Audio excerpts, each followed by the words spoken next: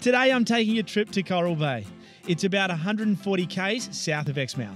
The beach here is absolutely breathtaking. Crystal blue, sheltered water.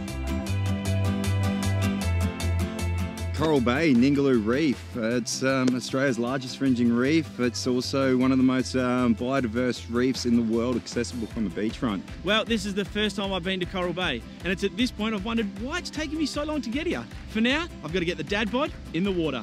And lucky for me, Dom is just nearby with a hire kiosk and all the gear. I'll suit you out with some fins and a mask, ready to rock and roll. Walking out 100 metres here, plunging into that water, you're going to find stuff that, well, you just can't find anywhere else out in the world. There is so much to see just snorkelling around, and it's all just so close to the beach. Beautiful reef fish. We have over 500 species of fish here, so it's incredible to get out on the reef. There is also organised tours, which can give you the ultimate experience. Fish, like abundance of fish, turtles. The megafauna here on Ningaloo Reef is sensational.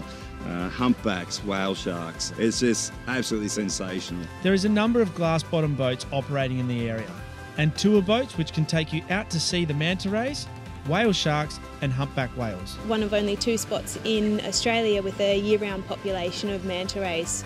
The town itself has got just what you need. It's a great relaxed coastal holiday feel.